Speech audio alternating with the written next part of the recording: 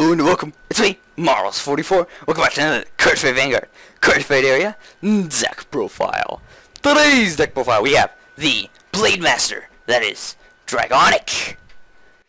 Man, these guys are making it harder and harder for me, aren't they? Dragonic Blademaster. So with the release of Vanguard GBT01, this card came out with some great support, and it's a very strong stride deck.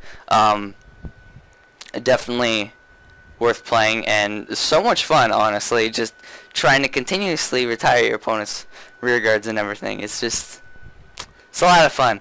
But yeah, enough about that. Strong deck, pretty much. But let's just remove I can't speak. I'm sorry. Let's move into the deck profile. So our starter is Wyvernkid Ragla. So its skill is Generation Break 1, Counterblast 1, put it in your soul, choose one of your opponent's grade 1 or less rear guards, and retire it. So it's a Generation Break Linchu for Kageros. Pretty solid card, just to eliminate something you don't want your opponent to have. Simple enough. Moving on to our grade 3s.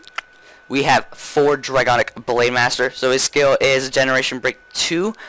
During your battle, during your turn, if the number of your rear guards is more than your opponent's, this unit gets plus 5,000 and an extra crit. So great pressure for that, for when your opponent's at 4 damage, to just, you know, pressure with that extra crit. It's like, am I going to pull a crit? Who cares? I have an extra crit.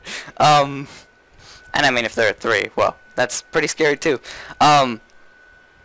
But just great pressure in general. And its other skill is Counterblast 1. During your turn, when your G-Unit stride, you may pay the cost. If you do, you retire one of your opponent's rear guards. So, anytime you stride on top of this card, you just Counterblast, and boom, the card gets killed. Easy. Just as simple as that. Very strong in that regard as well, of just, you know, the Counterblast 1, kill something. Same thing for, you know, Chrono Jet, as I said. In the last deck profile, it's the same type of thing. And it's just very strong with that type of skill. But yeah, just really solid card. And then we also have 4 Double Perish Dragon. So this is kind of an odd card. But the reason I played in the deck is you want to focus on Dragonic Blademaster, just like with Chrono Jet. Like, you use the the grade 1 stride enabler to help find Dragonic Blademaster. If you don't have him, this guy is pretty much stride fodder. But if you have to ride him, you will, and you can use it fairly well. His first skill is Generation Break 1. You Counterblast 2 and retire one of your opponent's rear guards. It's a hefty cost, especially for this deck, which uses 1 Counterblast to retire everything. But its secondary skill is pretty solid. If you have to ride this card, you'll never use his Generation Break skill, because it's too hefty, unless you really have to, but I doubt it. And his other skill is Counterblast 1, Soul Blast 1. When this unit is placed on Vanguard Circle, you pay the cost, and you choose one of your opponent's grade 1 or less rear guards and retire it. So, pretty solid for just, you know, eliminating some boosters and stuff. And also, you don't use the soul in this deck. You never touch the soul. The only person that uses the soul is this card, so it's not too bad. It's basically like every other card that retires in this deck, just 1 Counterblast to retire, because the soul you don't really care about. So it still brings that early pressure, and it can, before you stride, it's the only card that can retire. So it's not too bad. Still can bring a bit of early pressure, even though you don't get Dragonic Blademaster for retiring. And it's stride fodder as well, so there's nothing else you really want to play in the deck, just because everything else uses too many counterblasts or is too focused on something, and yeah. So it's just a solid card for the deck, and for how the deck runs. Anyways, moving on to our grade 2s, we have 4 Dragon Knight Jabad. Generation Break 1, he's a 12k beater. So pretty solid. 4 of them. Yeah. And then we have 4 Twilight Arrow Dragon. Generation Break 1, you counterblast 1, and when this unit attacks a Vanguard, if it's boosted, you can retire one of your opponent's grade 2 or less rear guards. So it's very, very solid, actually. Not just pretty solid. So whenever it's boosted after you stride, when you stride the first time, whenever you boost this card, you just basically counterblast 1, retire whatever you want. It just can't be grade 3. But really solid for that, and, you know, is one of your main retiring units along with Dragonic Blademaster. So you're focusing on Dragonic Blademaster retiring every time you stride, and this guy retiring every time he gets boosted, and then some of your stride units, no, all your stride units pretty much, trying to retire as well. So very solid. Those are your 3 key retiring units, and that's why I have, you know, the other grade 3 as I mentioned. And then we also have 4 Wyvern Strike Doha. I was going to play 3 of these guys, but there's really no other card to play or play extra of or anything that will work well. So I played 4 of these. 4 of your 10Ks. Makes a solid column. It helps you not get rushed. It makes a solid column with a certain card, and it can hit 21k or higher with that same certain card. So it helps, you know, keep your deck more consistent along with the 12k beater, and especially early on. I'll show you in a second. He's not bad to throw in a column alone, and also early on with before your 12k beater gets the 12k beat because of the generation break. There's a certain card that should only be boosting this guy. I keep saying certain card. I should probably go to the card, but I'll show you in just a second. Let's move on to grade 1. So we have 4 Protect Orb Dragon. So, you know, the damage unflipper perfect guard that I talked about last deck profile. It's good in this deck because, well, you can continuously try to unflip some of your damage and try to just retire more, especially with, you know, how much you can just constantly retire by just 1 attack and 1 stride. But it's a cost of a counterblast still, so it's pretty solid. I've been thinking of playing the normal perfect guard, but I think this works better in this deck. The unflipper just a bit better. So yeah, if you feel like playing the normal one, go ahead. I don't mind. It's your choice. And then we have 4 stride enablers, the grade 1 stride enablers, Lava Flow. He searches for your Dragonic Blademaster, and also he gains +2 grade when you want to stride. So yeah, solid. This is the card I was talking about with the 10k, by the way. Dragon Monk Gyokuryu. Sorry, I can't pronounce that properly. So Generation Break 1. Sorry. When your opponent's rearguard is put into the drop zone by effect of one of your cards, it gains 5k. So it's a solid. It's a 6k card that gains 5k, but it's not too bad, especially because you have, you know, your 4 10ks that it can be behind, your Vanguard that it can be behind, and also your 12k beaters after you strided that it can be behind. So there's 3 different units it can be behind. It just can't be behind your Twilight Arrow. Other than that, put it behind any of the others. Pretty solid.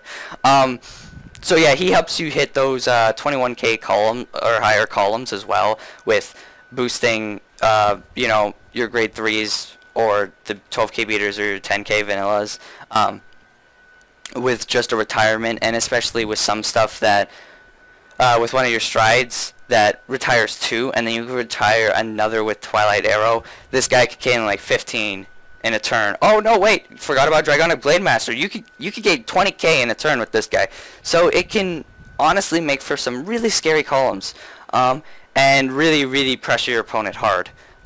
Especially with, you know, the fact that you're striding, you're probably like 30k or something. So I know you have another column like 30k or something. So yeah, just a very strong card. I was thinking of running forward, but No, I think the extra 10k vanilla is pretty handy. If you want to run 4 of this and 3 10k vanillas, go ahead. But yeah, this is the way I think it works best. And then we have 2 Flame of Strength at a key. At a key. I don't know how to say that. You put in your soul when your opponent's rearguard is put into the drop zone due to an effect from one of your cards. You pay the cost. If you do, choose up to 2 of your cards from damage zone. Turn face up. This is kind of why I've been thinking of switching the Perfect Guard out to the normal Perfect Guards. If you want to and you think it's better, go ahead. Go ahead. I don't mind.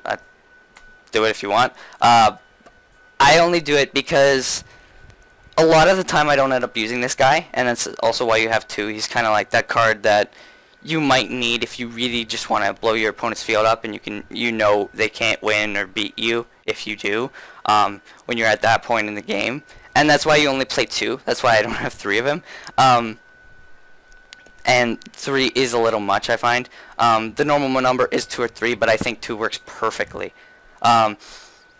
But yeah, he helps to unflip damage, but you don't want to use him all the time. It's definitely very situational, and yeah, that's why I play the not the normal Perfect Guard, the unflipping Perfect Guard, because this guy is, well, there's certain times I won't use him, and certain times I might use him, and still it's kind of might. So, but he's just a solid card for unflipping damage when you need that, you know, clutch moment as well. Kagero, never the best for having the best boosters. I mean grade 1s, sorry. Not boosters. And then we have onto triggers. So 4 Magnum Shot Dracokid, and then 4 Blue Ray Dracokid. Gotta love the Dracokids. I'm sorry, I love my Dracokids.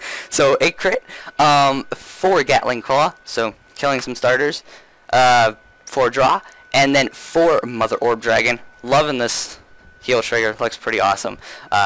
So yeah, standard trigger lineup, 8 crit, 4 draw, 4 heal. And let's move on to our stride units finally. So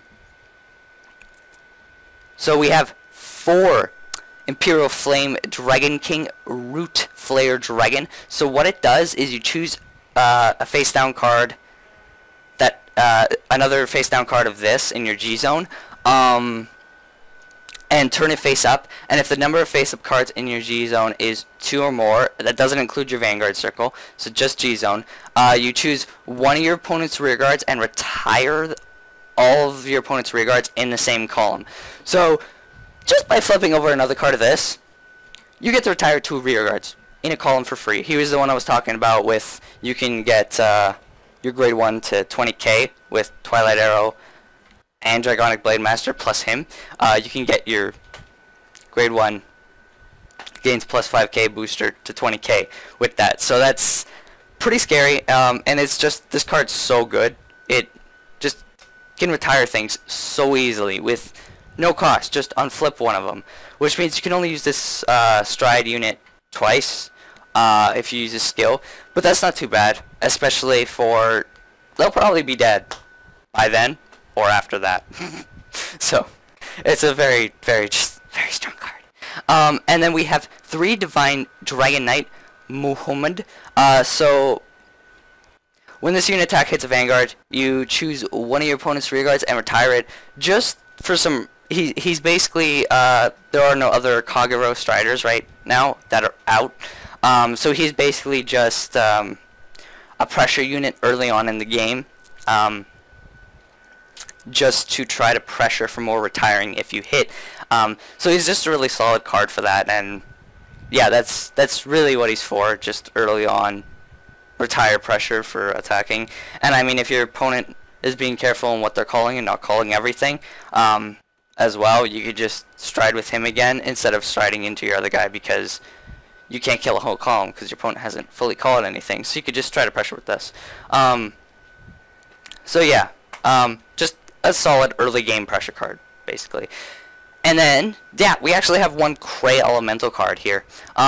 It's Miracle Element Atmos. And what it does is counterblast 1 when this unit attacks the Vanguard, you may pay the cost if you do. Gains 10,000 power until end of turn. So the Cray Elemental cards work for all clans, by the way. And the reason I run this card in this deck is because of the fact, well, Muhammad's good. You really only need like 2 or 3. I'd say 2 at the most, but there's really no other Kagura stride. And so I run 3 just for extra, pressure, just in case I need it. You only want to run one of these Cray Elementals. If you want to run 2 of these and 2 of the Muhammad, go ahead. Feel free. But this card's pretty good for finishing off a game when you know your opponent doesn't have any more perfect cards. Just stride it, Counterblast 1, gains 10k, so it's probably at like 40k. And you're good. So yeah, it's just a very, very strong card for that, and just for finishing off games. There's no other reason to really run it in this deck, but that's what it's for, and it's really good at doing its job, trust me. I know. So that's about it for this deck profile. Hope you guys enjoyed it. The deck list will be in the description below as always. Remember to like and comment, go ahead and subscribe if you want to see more videos from me. That's about it. We'll see you guys next time. If you guys want to see more videos from me, on the left there are Let's Play videos, so you can go and check those out. And if you guys aren't up for that, on the right there are Cardfight Vanguard videos, so you can go and check that out. And if you're still not up for those, I have Super Smash Bros, Pokemon, and a Versus series on my channel, so you can go to my channel and check that out. Also, down below is my review channel where I do reviews, countdowns, game chats, which is like a podcast, and more. And don't forget to check out my Twitter, Facebook, and Skype, all listed at the top there. That is all. Hope you guys enjoy.